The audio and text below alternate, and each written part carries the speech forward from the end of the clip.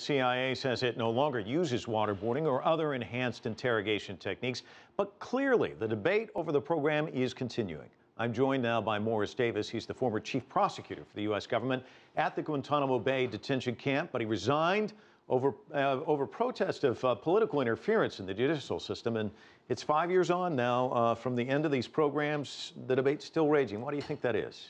Well, it was a regrettable chapter in our nation's history, and I think it's one that we just as soon put behind us and not look back. And peeling this scab off this wound, I think, upsets a lot of people. What about this action by the Senate to really kind of dig a little bit deeper, investigate this? Is this going to have much of an impact, do you think? Well, hopefully it'll have an impact on our conduct going forward. We can't change what's happened in the past, but we do have a choice on how we move forward from this. And I think we can learn a lesson from our behavior after 9/11, when the home of the brave became scared and cowardly, and we turned to things like torture and waterboarding. So these incidents that took place, as Vice President Cheney said, there were only 3 people that were waterboarded, not dozens or hundreds as some people think, but that's 3 too many, and it's in violation of the Convention Against Torture and a lot of the things that we claim to stand for. So I think to be able to look back and learn some lessons on how we got into this mess to begin with would be a useful lesson to learn. Let's talk a little bit about the supporters of waterboarding. One of them, former President Bush, he says information obtained from waterboarding thwarted attacks in the UK at Heathrow Airport. We heard from former Vice President Dick Cheney. He said information, of course, led to Osama bin Laden. Would you say that there were benefits to it? I mean, you hear their argument. What would you say in response to it? I would say absolutely not. When I was chief prosecutor, the 3 people that were waterboarded, Khalid Sheikh Mohammed, Abu Zubaydah, and al-Nashiri, came to Guantanamo, and I was chief prosecutor for their prosecution. So I've looked at the evidence that we had against them, including the evidence we obtained by waterboarding.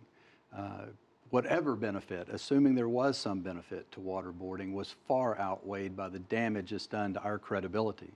I mean, other countries roll their eyes now when we talk about human rights and honoring international law, and they point to Guantanamo, they point to waterboarding, they point to torture, and our policy of impunity, where the president said we're going to look forward and not look back. And so in your segment there, the only person that's in prison is John Kiriakou, who's the guy that talked about torture.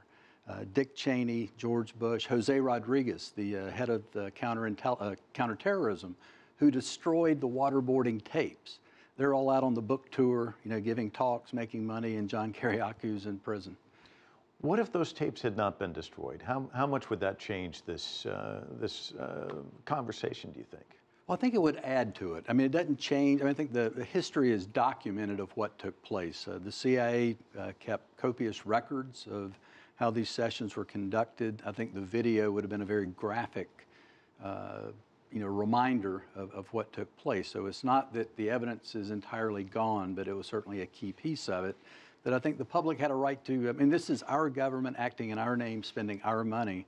We have a right to know what they're doing. And this Senate report, the Senate Select Committee on Intelligence, spent $50 million preparing this investigation and report, and the taxpayers paid for it, and we ought to get to see what our country did. What about the Orwellian language aspect of this? Enhanced interrogation techniques, simulated drowning. I heard a man speak at Harvard University a few years back who was waterboarded in another country, and he said, I'm here to tell you it's not simulated drowning. It's drowning that stopped before you die. He said no one should ever have to go through it. What about that kind of aspect of all of this? Right. Well, John McCain said it again today. There are no ifs, ands, or buts about it. This was torture. And that people, if the goal is to make somebody talk, torture is very effective. They'll talk, and they'll tell you anything you want to hear to make it stop. So the objective ought to be to get reliable, accurate information, not just to make someone talk, and certainly going down this path to torture that we've condemned for decades, I think put us on the wrong path and undermined our credibility, and we're going to pay this debt for a long time to come. And I think the greatest example is Ibn Sheikh al-Libi. Remember the yellow cake uranium that was the straw that broke the camel's back for us to go into Iraq? Later on, when he was asked, why did you lie about WMD and al-Qaeda in Iraq? He said, well, I was being tortured and I wanted to stop, so I told them what they wanted to hear. So there's no better example to me of the fallacy of torture than the Iraq War.